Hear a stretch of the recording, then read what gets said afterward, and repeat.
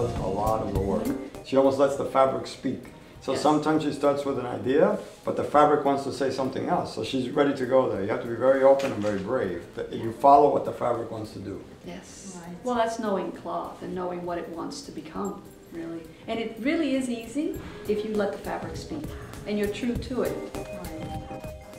Thank you very much for being here at the Swiss Residence, which is a special day for us today.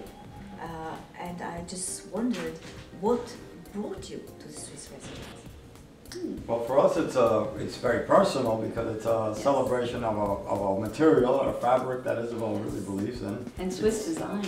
Swiss design in general. It's something that's always inspiring because of its innovation and its love of modernism and futurism. You know, we love that. And on top of that, it is a celebration of the culture, right? Of this collaboration of different artists and different. I saw this beautiful lace that you use in your dresses. Where is it from? Well, it's Swiss fabrics, and this is a relationship I've had for a very long time, especially with Foster Rohner, who I've been working with for many, many years. And in fact, Michelle Obama's dress came from Foster Rohner, and that was a definite inspiration right from the cloth. When I got the swatch, I knew exactly what it was going to be. I knew that that was the dress that was going to dress that day. But did you know that it was for Michelle Obama at that time? Yes, I was choosing it for her, yes. I wanted to propose this specific garment. Look, yes. It's funny because Isabel loves Swiss lace for the reason that it's not necessarily fragile. It's quite hardy, and it's quite almost like a tweed. There's something about it that's quite wearable, very user-friendly. It's not super precious that you can't touch it. It actually gets better with age. Yes. The more you wear it, it gets more character. What is the process?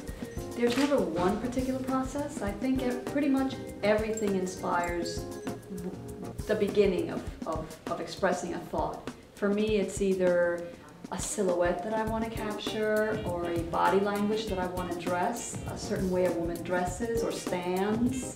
That inspires maybe how I start draping a cloth. So in the beginning, there are many different ways that I work. Either I want to go for silhouette, or many times I go straight to a fabric. And the fabric tells me, dictates what this garment is going to be. Because I'm very connected to the weave, to the weight of the fabric. That's the easiest inspiration, actually. Once you have the fabric, it's easy to envision for it. But sometimes I try not to see it and it's almost like saying a graphic vision first of a woman without dressing it yet. Then comes the fabric. So I have different ways of working, really. And then, of course, I'm constantly inspired by Ruben because I watch him work. I mean, that's a constant dialogue that I have with his work. And again, I mimic his lines.